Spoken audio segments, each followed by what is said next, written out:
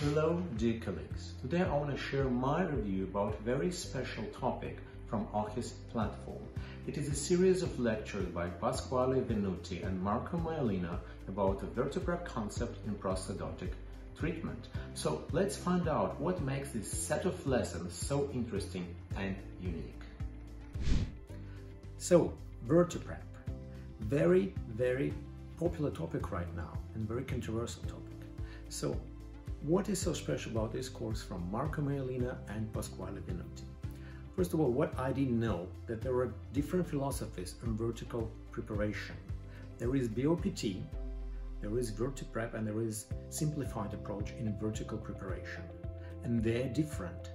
And these doctors from Tooth Tomorrow group, they will discuss their approach and what kind of differences it has from the classic approach. The series of lectures starts with describing why vertical preparation, why vertical approach, and they give you the biomechanical foundation of these principles. They also describe the scientific approach and evidence-based approach in making the decision in doing vertical preparation, because it's a safer procedure, it's a proven procedure, and it's maybe more biologic for the soft tissues, for the hard tissues of the teeth, and can achieve more stable and predictable result. And they give you the full course from start to finish. It's like a residential.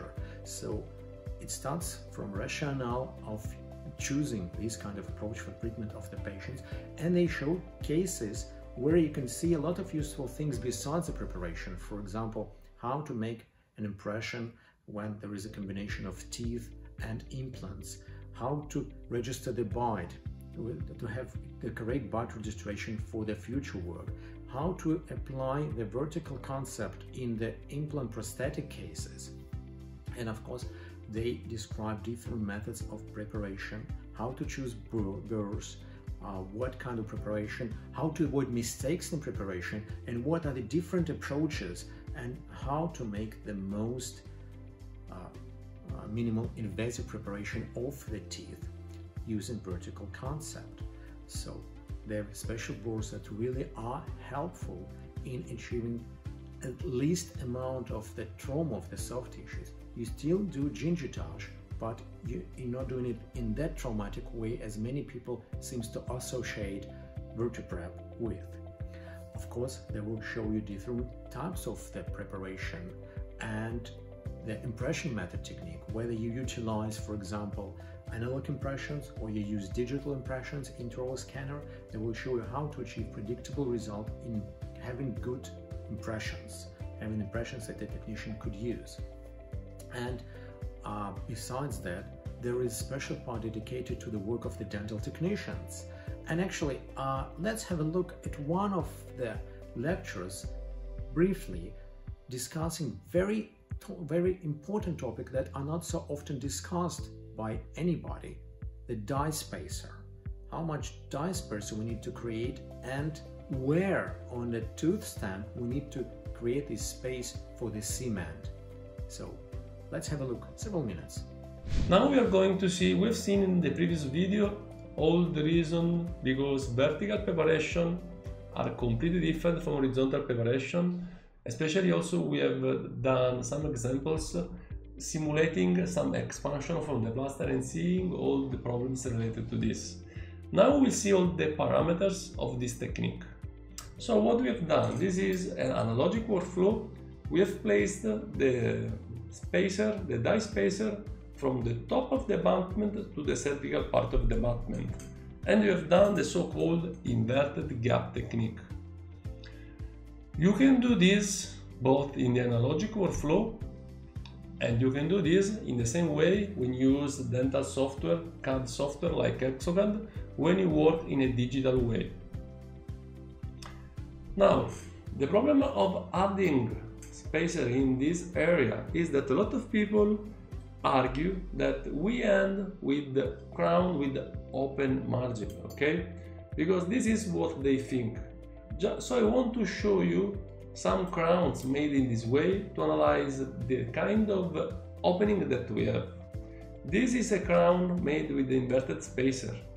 Now, you know because look on the image here on the top that I have applied spacer in the cervical part and I have not applied spacer on the top of the abutment. But look the distribution of the cement.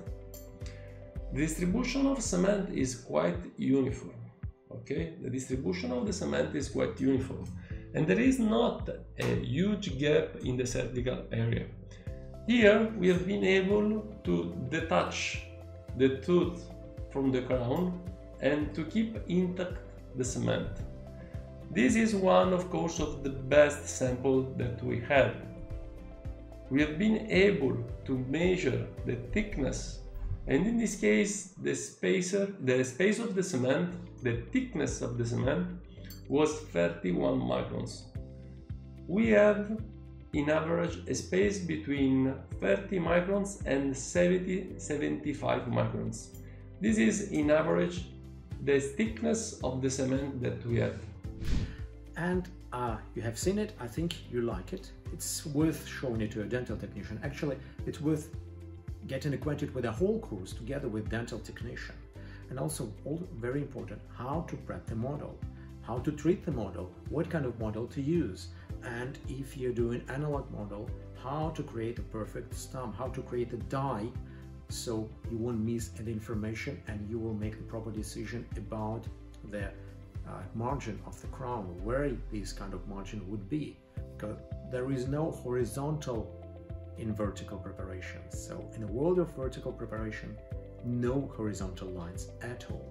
Also, if you work with digital concept, if you use Exact or other CAD/CAM systems, then how to mark the margin, how to mark the finish line, how to read it and how to plan it, and also how to create a proper design. There are a lot of tips and tricks how to be able to create the crown with a thin knife edge margin, even using Exact software and using the milling method. And it's not so easy, believe me, but these doctors, they show you the methods how to avoid problems and how to achieve predictable results all the time. Also, these guys, they discuss the cementation principles, what kind of material to use for cementation, what are the difference in adhesive cementation of the, for example, zirconia crowns and cementation using conventional materials, what is best, when, how. And they also give you scientific principles and scientific rationale of making the right decision about that. Besides that, they also discuss a lot of complex cases, the biomechanical principles, for example, how to avoid crack propagation, how to make the tooth preparation, thinking about the stability and about durability of the future restorations. For example, such things as an inverted shoulder in tooth preparation. I think it's very, very neat and very nice thing to overcome some problems that could be with the preparation achieving vertical walls. And what else they have there? The multiple information and impression method, also very important. And whether you use analog impression or digital impression, how to achieve the perfect, very precise impression in both methods, so that this impression would be accepted by the dental technician and he would be able to make the perfect restorations. And also how to try in the restorations, how to achieve the perfect fit if something goes wrong, how to achieve a perfect contacts between the teeth, and how to achieve perfect occlusal contacts, and what does that mean by that. So I know I can talk for hours about this course because I really consider it the gem, the very important course on OHI-S platform. Actually, I consider it one of the best courses presented on OHI-S platform. If you're a prosthodontist, if you practice vertical preparation or you haven't practiced it at all, I'm sure you would find this course useful. If you don't want to use vertical preparation, you will find a lot of interesting information about the principles of teeth preparation, about the principles of impression taking, principles about the work of dental technician, material selection and biomaterials, and understanding how to work with different types of ceramic and how to achieve predictable results, and also how to create very nice occlusion. And even if you work with only horizontal preparation or you are mastering vertical preparation, there are lectures there that is interesting for everybody. For example, deep margin elevation, very hot, very trendy topic right now, and I show you very useful skills and very useful techniques how to achieve that and how to get good results and how to prolong the life of the teeth in the oral cavity. And I think you will find it very useful, how to create a core, how to avoid mistakes, and how not to overwork yourself in creating the core for the future prosthetic. So try it, and I'm sure you will like it. And I think it's a must-see, must-have course for every prosthodontist in the world. So I think, in a way, this is the residential that maybe some of us missed, or maybe some information that is good to remember, good to remind yourself. I'm sure, but most of the information presented by that course is new and very useful for you. Well, I hope that will help you to make the decision about diving into the mastering of VertiPrep concept. I'm sure these lessons would help you in it. This course worth watching several times because details matter. And right now, I wish you great results and grateful patience. Goodbye.